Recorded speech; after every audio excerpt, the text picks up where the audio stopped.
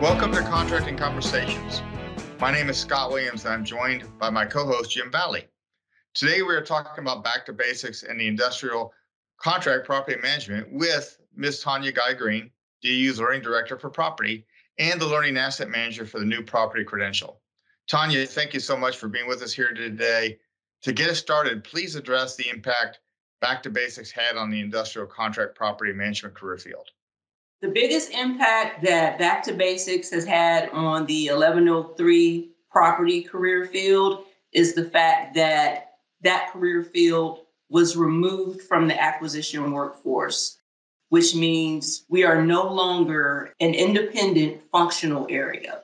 We are now considered a knowledge area within the contracting function. Now, what that also means is DAU certification, at least in industrial contract property management, is no longer available for people to get, whether you're in 1103 or any other career field. However, those of us who have already been certified in industrial contract property management, we get to hold on to those certifications, as well as we're eligible to be grandfathered into the new contracting single level certification.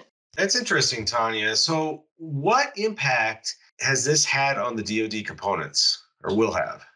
Excellent question, because, with respect to the DAU certification, DoD components actually use that as one of the criteria, specifically the education training experience criteria, to appoint their property administrators and their plant clearance officers. So now they're left wondering, how do we address that criteria now? What training do we have our people take? How do we get them educated? So that poses an issue for them. Hey, Tonya, are the courses that were previously available in property to achieve DAU certification still available now? Yes, absolutely. IND 105, Contract Property Fundamentals, as well as IND 205, the auditing concepts for the property management system, those are still available and will remain available. There are no plans to discontinue offering those courses.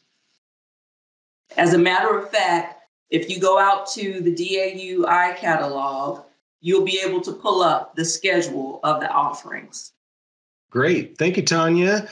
So what is next for the industrial contract property management? Well, we'll be discussing just that in part 2 of our interview with Tonya, with a discussion on the new property credential. That'll be exciting. That's a future of DAU is credentials. So folks, this is all the time we have for today, but please, if you haven't already, please subscribe to our Contracting Conversations channel. Type any comments you have below to include your questions for future shows. We may use your exact question on our future shows. Spread the word of this channel to your peers and to those you supervise or lead. Let us help you answer their questions. We look forward to having future contracting conversations with you.